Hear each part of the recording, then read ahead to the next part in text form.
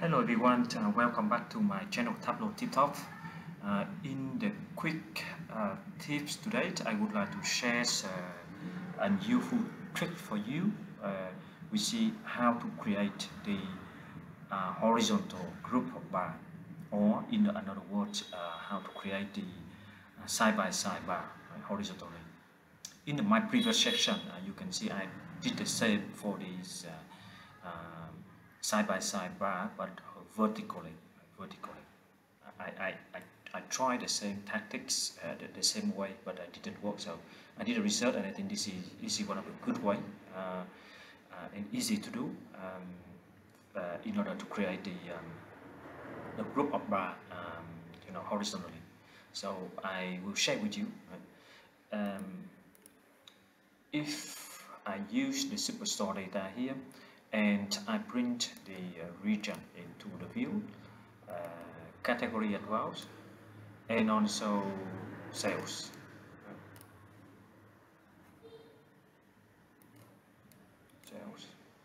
So you can see the group of bar already appear. Right? I will color to make it differentiate. So print here color. So you can see actually the four group. Each group have three items: right? Office, furniture, office supplies, and technology. Right? But it no distance between the group by group. Right? Even I try to use the size maximum, but it didn't have the distance between the group. So what I'm going to do is go to analysis, and then in the total I just put in on the subtotal. You can see another bar created between. So now we just hide this one. We click and then we see automatically hide. So you see it disappear, right? And then in order to get rid of the total here, I think it's easier. Just go to the format and here just delete it. So now it's disappeared. We might do the same here as well. Delete the title of sales. So now it's very close. So now we need to print the region into the view as well. Here, if I use the normal way, like right click and do the format, and here I just put in the middle, right? It look very close, but actually here the region in the middle among the four lines in here, not three. So we want to be the region going to be in the middle of the three lines in here. So we do another way. So we create the calculated field. It call that the I will call that the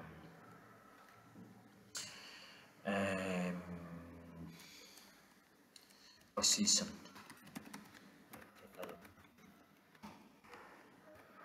Positions. So it says if the index is equal to, which is the index equal to, which is the one is equal to here, which is the office supplied. Then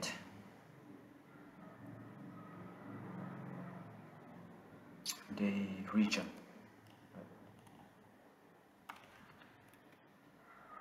out, put it nothing. Okay. This one we need to use this if function.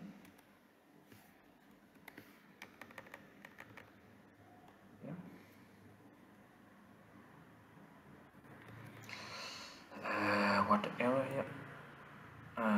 Aggregate. We need to bring that aggregate to detail.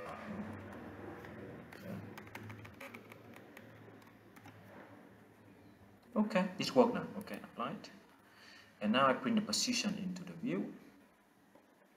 So you can see it's actually the region name is appear in the mid here, right? Okay. The reason it's only one up here, I think it's because I need to use the table calculation. I think category. So you can see actually 4 here. So let hide it well. So now we need to get rid of the line here. So just right click, format, in the here in the paint, just get it off. Yeah, I think it look alright, right? So then do the format, quick format into the word in here. So and automatic, I think make it a little bit bigger. Color B. Alright. I want to print, if you want to print the label in here, so let's print the category into the label. Go to the label, let it allow it.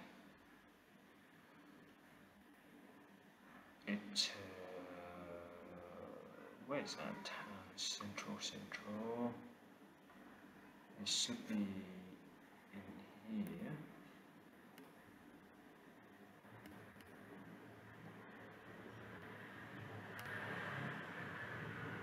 Let me see if anything here.